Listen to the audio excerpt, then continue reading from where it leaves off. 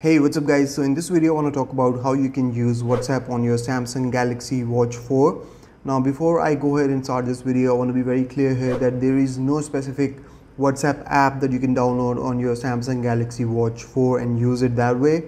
The functionality is pretty much dependent on the notifications or WhatsApp notifications that you receive from your phone on your Galaxy Watch 4, and from there we can use WhatsApp on this watch, and that's what I will be talking about in this video. And there are some other limitations here as well. So for instance, if you haven't received a WhatsApp message from any specific contact and you haven't received its notification on your watch, there is no way that you can initiate a WhatsApp message to that contact. So you cannot start a conversation. Another important thing to note here is that you cannot see all of your chat or all of your messages from a specific contact on your watch as well. So if you receive a message, you will be able to see last few messages from that contact on your watch, but not all of it. And then lastly, the call functionality is also pretty limited, which I'll talk about at the end of this video. So let's get started and see what you can actually do with WhatsApp on your Galaxy Watch 4. So you will not find any WhatsApp app in the app drawer or in the Play Store. All you get is WhatsApp notifications from your contacts and your friends and your chats. And here you can see that once you receive a message, you will then see down here a tag showing you how many contacts that you've got the messages from. So in total, I've got 3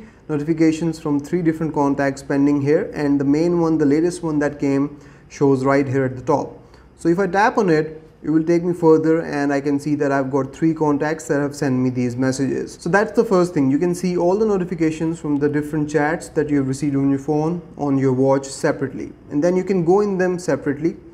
And here you can see last few messages. So here as an example, I'm showing you last 4 messages, but you can see previous 10 or 15 messages here, recent messages on the watch. Now here, there are a few ways that you can reply to these messages. First of all, we have some quick replies down here, and you can select any one of them and send them right away. But if you want to send a custom message, then there are a few ways that you can do it. So first of all, we have the voice message, so you can transcribe and it will send the message.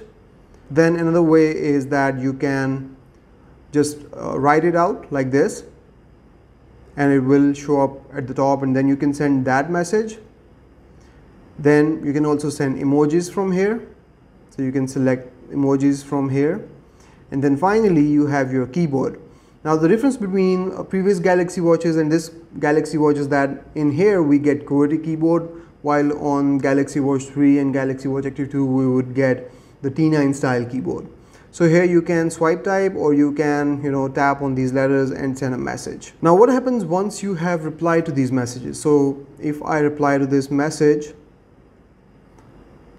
will be cleared from the notifications on my watch. Now I have got only 2 chats left here, but once I get a reply from that contact again, I will then be able to see the last few messages once again. Moving on, another very important thing to notice here is that if someone sends you an image or a photo in your WhatsApp, you will be able to view that image on your watch. So here you can see that I can view this image in its entirety on my Watch 4. So that's very cool and very good functionality actually. But at the same time, if someone sends you a voice message, I will not be able to listen to it. I will have to use my phone for that. But here it will tell you what is the duration of the message and that I have received a voice message.